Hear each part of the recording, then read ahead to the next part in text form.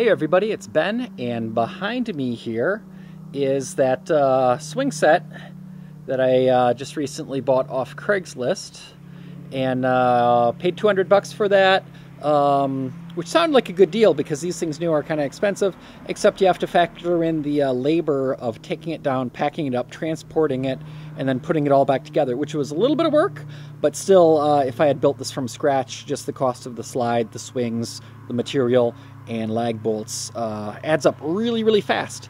But let's take a look at what I'm thinking. So I'll show you here. This is my solar panel. It's 48 volt, 405 watts by Helios, which is in Milwaukee, Wisconsin, and it's it's about 4'4" by 6'6". So there's the panel. Hit pause if any of you nuts want to actually see the details on this. But what I did was I just mounted some aluminum C-channel to the back of it as a temporary mount, but it goes on there pretty well. There's some little mounting holes on the edge that those are big enough to put some 1/4 bolts through. So I got some machine screws here, and what I'll do is I think I'll replace those with 1/4 stainless steel nuts and bolts. You can't really see the nut, but yeah, kind of back there. But the thing is, it's kind of hard to get at all of this if this was bolted down to the roof and then added the solar panel. So I think what I'm going to do is there's a little extra down at the bottom, about 1 inch or so, and that's enough to, don't look at the notes on my hand, that's enough to put a hole through for a bolt, and then I can put this whole thing right down onto the roof and run bolts through each of those 3 bars on the bottom. So let's take a look at the roof here. As you can see, it's 2 roofs and they're uneven. So I threw 2 screws through a 2x6 pressure treated board that was just scrap material, reused material laying around, and that's 6 feet long. That's longer than what I need. The solar panel there is only 4'4", so I'll have to cut that shorter. And the other thing is it's just a little bit too thick. It's about 4 1/4 inches between those 2 different roof heights. Let's go up and look a little closer. So up here on the roof, you can see it's really 2 roofs. You can even look between the 2. And what I did here is I measured those aluminum brackets on the solar panel. They're basically 27 inches on center. So if I measure from there, middle of that over to here, 27 inches, you can see there's a screw there, and that's because there's a support that runs up to the ridge underneath this. So basically, I want right here to be the center of the solar panel, then 27 inches over have that, and that's going to support the whole right half end of the solar panel. And then the other end is going to sit right down here, and I'll add some additional blocking under the roof to support it. Over there, that's the solar-powered power wheels. That's for my little girl to drive around in, and I don't have to plug it in because it's solar-powered. And down there is my scrap iron patio table. So this is the north side of the roof, and the thing is, the solar panel is actually going to stick past the ridge of the roof by a couple of inches. So I'm really not going to have any good way to bolt that aluminum down to the roof.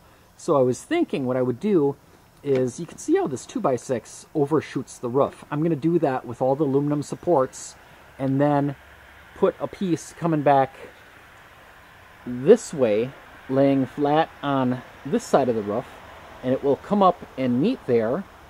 So it'll be bolted to the roof, it'll extend into the supports, and then it'll have a cross bolt going into it. So we'll have 3 points of attachment at the bottom on the south roof, and 3 points of attachment at the top on the north roof. So if you look at these aluminum C-channel supports, this is 3/4 inch, so I should be able to use some maybe some angle aluminum or some square stock, and that's going to come up from the north side of the roof and basically cross and then get bolted straight through here, and then that piece will be bolted onto that north roof. And then in terms of running the power, here's the 2 power cables coming off the solar panel. So I've got the 2 connectors for those to go to. These, because there's that split in the roof, I don't even have to drill a hole. I'll just run these through the split in the roof. And then I think what I'm going to do is I'm going to mount a junction box up under the roof up there, so it's a nice solid thing where little kids can't stick their fingers or anything. And then I'll run some plastic conduit. So in fact, I have a piece right here. This is a PVC, and it's actually officially rated for above ground and underground, sunlight resistant, all that great stuff, but it's only like $1.50 for 10 feet. And I think if I use a heat gun, I can heat it up and even bend it around some of these corners. So I can make it, you know, follow the ridge over here, kind of follow over here. And I was thinking, get to basically the corner post, bolt it to the corner post, run it all the way down, dig a trench right here. And it's only like maybe 6 feet to the garage. And in fact, right down here is the electrical that runs from the house to the garage. So I thought I'd do something very similar to this. And then also you can see here's the ground to the garage panel. So I think if I just run either a bare copper or a green color-coded wire and connect it to that, and then the other end to the frame of the solar panel, I think I'm covered on the ground as well. And I've got some 14 gauge wire, and this panel only puts out how many amps? The maximum amperage on this is 8.27, so 14 gauge should be plenty good for that. So I'm thinking I'll put a red, a black, and a green 14 gauge wire through the tube, and then do a little watertight box out here, run it into the garage, and I should be good. So that's my thoughts for right now. I've really never done any professional solar panel installation before, but figure this is good practice. You know, if I screw up and I put a hole in this roof, not so bad. If I put a hole in the roof of our house, my wife probably wouldn't be very happy with it. But I figure Kids Playhouse here is a good place to experiment. So leave a comment, let me know what you think, see if this sounds reasonable to you. And if so, I'm going to go ahead and get this thing mounted up.